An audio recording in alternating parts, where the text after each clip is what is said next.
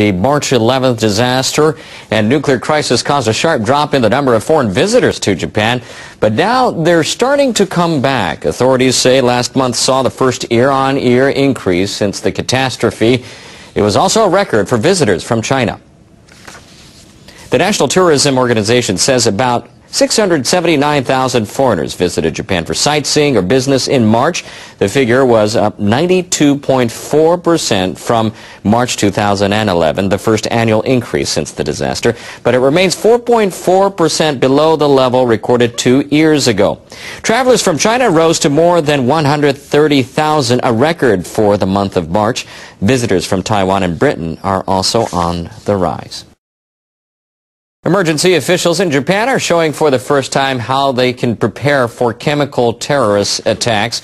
Ground Self-Defense Forces personnel granted NHK access to their annual training program for police, firefighters, and Coast Guard officers. The GSDF Chemical School is in Saitama, north of Tokyo. Some 40 police officers, firefighters, and Coast Guard members from across the nation took part in the training session. They put on protective gear and masks, detected chemicals using special equipment, and cleaned contaminated vehicles. Japanese authorities learned to prepare for the worst in 1995. Members of the Omoshindikyo religious cult released deadly sarin gas in Tokyo's subway system during the morning rush hour. 13 people died. 6,300 others became sick. At the time, I watched news coverage of the sarin gas attack on television. If another incident happens, I will use the knowledge and techniques I've acquired during this training session. Trainers at the GSDF Chemical School say their program can help strengthen cooperation between defense forces, police, firefighters, and the Coast Guard. The hunt for a group of bears that mauled 2 women to death at a tourist park in northern Japan is over. Hunters managed to shoot the 6 bears dead on Friday afternoon after they fled their enclosure into the surrounding forests. The drama at the bear park in Kazuno, Akita Prefecture began on Friday morning when park officials made an emergency call to report that one of the workers had been attacked. Rescuers found a female employee lying outside an enclosure, but were unable to reach her for several hours because there were still bears milling about. When they did finally reach her, she was already dead. The body of another female worker was found nearby. The park had 38 bears, including brown bears and Asiatic black bears. It was preparing to open for the spring tourist season. Following reports of the escape, the national road near the park was cordoned off, and outdoor activities at nearby elementary and junior high schools were suspended. The bear enclosure is surrounded by a fence measuring about 10 meters high. A hunter says the gates were locked, but snow had accumulated against parts of the fence. The gates were locked, but the bears could have climbed up the snowbank and over the fence. If one bear climbed over, the others may have followed. Experts say it's unusual for captive bears to attack people.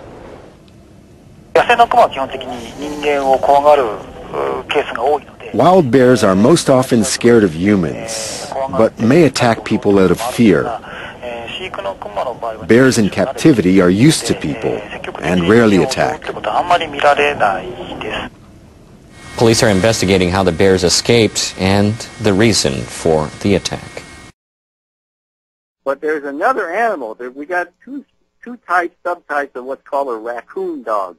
One is very cute, like a raccoon, but they're actually the most primitive type of dog, wolf, dog, fox type species. Really? And, I live in the mountains in Japan. You get back from work very late at night, and on the last train, I walk through the mountain in the late night, and I see these creatures sort of scurrying down the road, but these are not the cute ones. They are very long. They're long, much bigger than the fox, more like a wolf. Long, ugly snout, a rat-like face, long, bushy tails. They go through garbage. They eat insects. They're scavengers. They're predators. They're also vampires. The lady next door to my house had some chickens. This animal is clever enough. It's got these very long claws to unlock, let's say, a chicken coop. They'll unlatch it. Sure. To go in, and they don't want to eat the feathers of the chicken, so they latch onto their necks and suck the blood out of them, okay? Now, these are the animals I'm really worried about, because I think mutation, these things eat anything, and the mutations of these animals, they're large enough to take down a child or an elderly person, or even an adult. I pick up an armload of rocks whenever I go in case they get too close, because I don't want to get rabies from a bite. What is it? What are these called again? They're called raccoon dogs.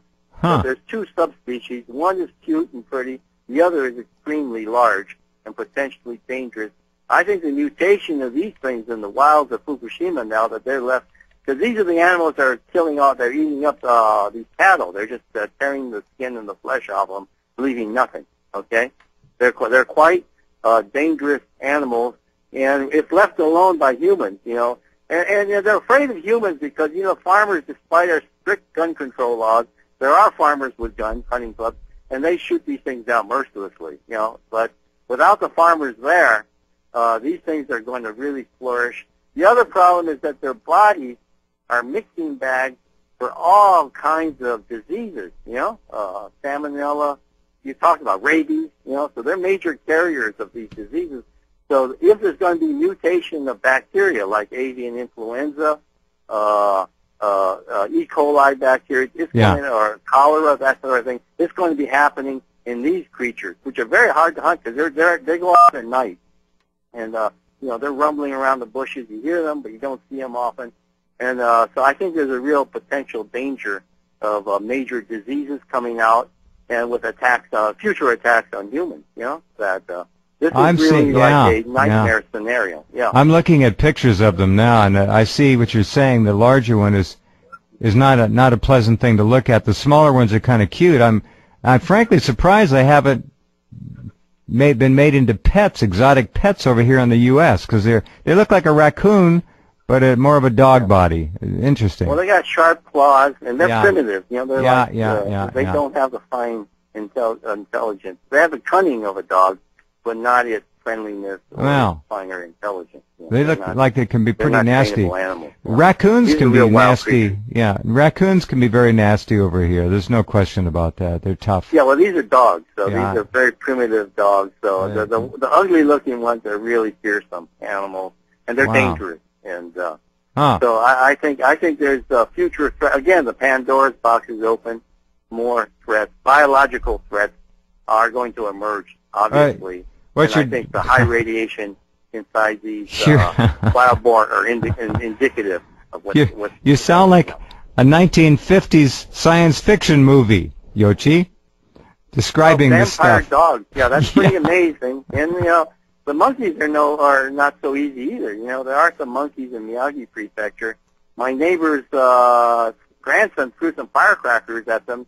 2 days later, a herd of them came and smashed her roof in, her metal roof. Smash it in, yeah.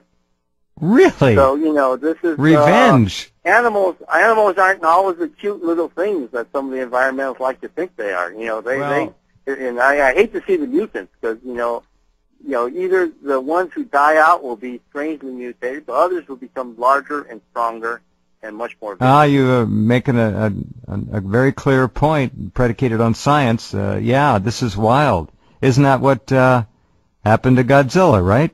Minding his own business? Well, that's basically it, yeah. Gosh knows what's going to be happening in these oceans.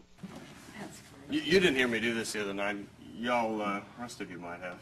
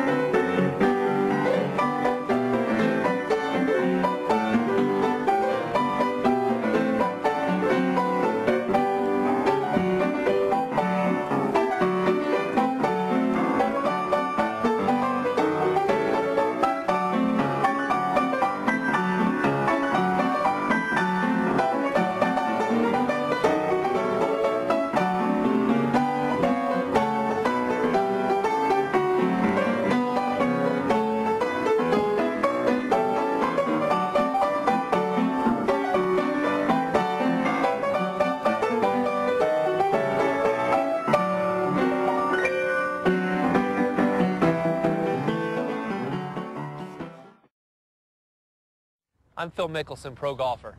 If you have painful, swollen joints, I've been in your shoes. One day I'm on top of the world. The next I'm saying, I have this thing called psoriatic arthritis. I had some intense pain. It progressively got worse. My rheumatologist told me about Enbrel. I'm surprised how quickly my symptoms have been managed. Because Enbrel suppresses your immune system, it may lower your ability to fight infections. Serious, sometimes fatal events including infections, tuberculosis, lymphoma, other cancers, and nervous system and blood disorders have occurred. Before starting Enbrel, your doctor should test you for tuberculosis and discuss whether you've been to a region where certain fungal infections are common. Don't start Enbrel if you have an infection like the flu.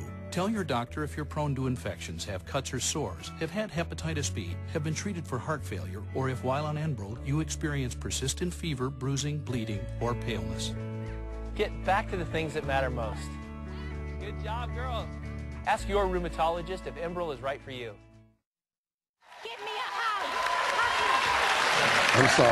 I'm sorry. I'm so sorry. Forgive me. I'm sorry. I thought that was the stupidest answer, but obviously, you know something, there's got to be two other people in the 100. I know, but it's up there. And you went, yeah, absolutely. I'm sorry. Thank you, ma'am. Thank you. Oh, God, this is... Like I said, I'm not 100, I'm not 200, I'm 5,000%. Andrew, you are not the father.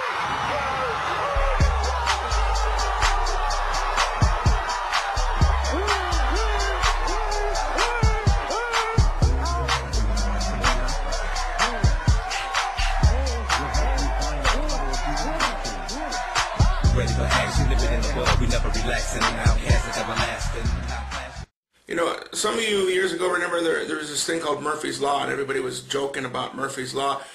Murphy's Law isn't a joke. It's an actual principle of engineering. It states basically if something can go wrong, it will. If there's a flaw or a defect in a product, you distribute that product among millions of people, it's only a matter of time before that flaw is going to manifest itself.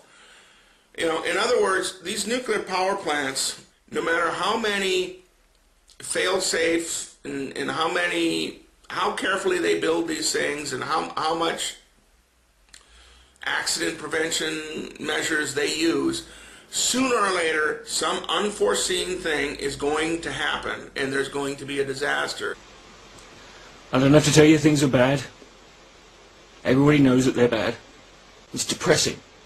Everybody's out of ideas and scared of losing subscribers. 1,000 views will get you but $1. Google are going bust. Sock accounts keep on trolling every single one of your channels. Fucktards are running wild on the tweets. And there's nobody anywhere who seems to know what to do about it. And there's no end in sight. We know that our videos are unfit to be seen and that our words are unfit to be heard. And we sit there watching our computer screens as countless videos come up telling us that today there were 15 DMCAs and 63 false flagging incidents, as if that's the way it's supposed to be. We know things are bad. They're worse than bad. They're crazy.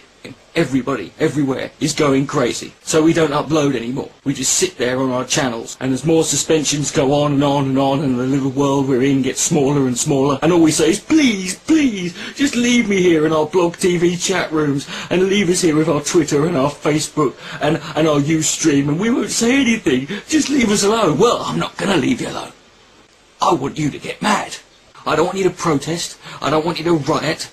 I don't want you to write to YouTube or Google, because I wouldn't know what to tell you to say anyway. I don't know what to do about the DMCAs and the fundies and the fucktards and the false flagging and the slime that's on this site. All I know is this. You've got to get mad. You've got to get mad. You've got to stand up and say, I'm a human being, damn it. My vlogs have value. So I want you to get up. Go to a website where you can post a comment, go to a blog, go to anywhere you can find, just go somewhere, go and stick your hands on your keyboard and type the words, I'm mad as hell! And I'm not going to take it anymore! I'm mad as hell!